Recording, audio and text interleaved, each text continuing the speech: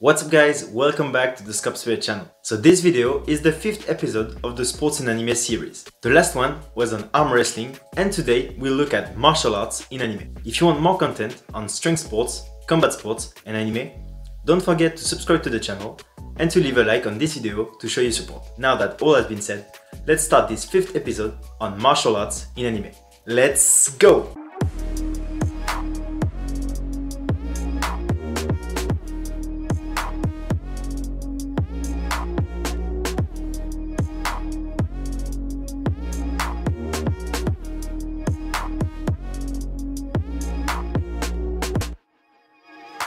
As always, we'll first start with a definition of martial arts. Unlike the other sports that we saw in the last 4 episodes, martial arts are very diverse. Of course, it will be impossible to do an exhaustive list of all the martial arts that exist. So for this video, we'll focus on the most known martial arts such as boxing, judo, jiu-jitsu, taekwondo, karate, kickboxing or MMA.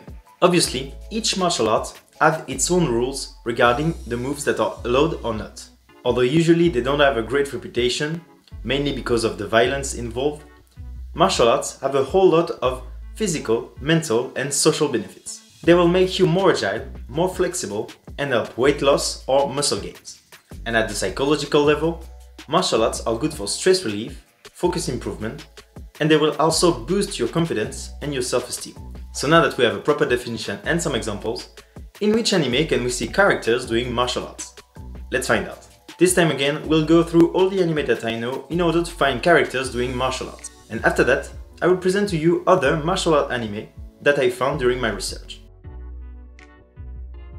We follow the adventures of Hippo in the world of boxing. Since he's a beginner in the sport, the anime will go through all the different boxing techniques, starting with basics like the jab, the straight and the uppercut, and finishing with more advanced stuff like rolling with punches, footwork, or advanced techniques like the Demshi roll. And apart from technique, the anime also shows nutrition and the water cut process, which are an integral part of boxing.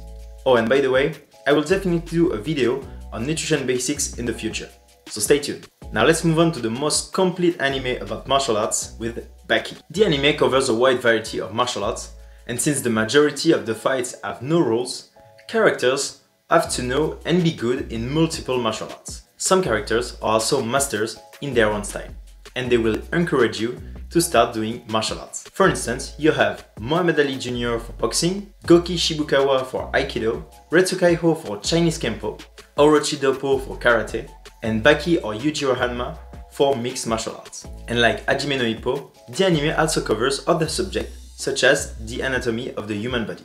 Next, we have an anime with Titan powers and hand-to-hand combat, Attack on Titan. Although the anime is mostly ruled by Titan's power, since they basically make you a larger human, there are a lot of hand-to-hand battles. There are 4 main martial arts that I've detected when I was watching the series. The first 2 are boxing and judo, which we can mainly see when Mikasa and Annie are training. And the other 2 martial arts are wrestling and jiu-jitsu, which we can see in Titan mode when Eren and Reiner are fighting. These martial arts are not presented with their real names, since in the anime, the humanity is supposed to be wiped out. Now let's have a quick look to what we can find in my favorite anime, One Piece. Like in Attack on Titan, the One Piece world is mostly ruled by devil fruits and Haki.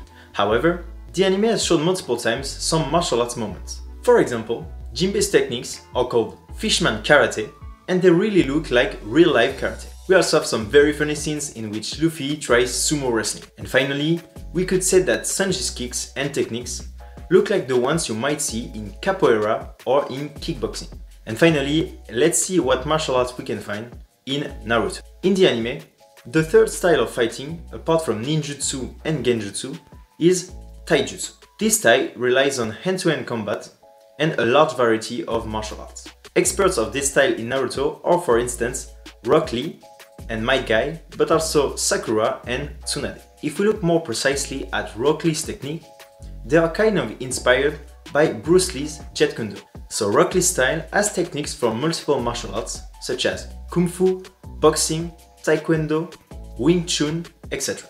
In a sense, we could say that this is a bit similar to mixed martial arts. Now that we have looked at anime that I know, here is a short list of anime that I haven't watched yet, but that features a lot of martial art content. So we have Fist of the North Star, Kenichi the Mightiest Disciple, Kengan Ashura, Megalobox, and Tough. So to conclude this video, I will answer one final question. Do martial arts exist in anime? Well, even though all martial arts are not shown with the same level of detail, they are indeed very present in anime. And unlike the other sports that we saw in the last episodes, in a certain anime like Hajime no Ippo, they are represented realistically and as a professional sport. So for this 5th episode of the Sports in Anime series, it's a big yes for this question. And talking about the Sports in Anime series, for the next episode, I would like you to tell me which sport you want me to cover. It can be whatever you want, like football, basketball, tennis, etc. That's it for the video, guys. I hope you really liked it. Let me know in the comment section down below if you like the Sports in Anime series in general and if you want more episodes. See you guys in the next video. Peace out.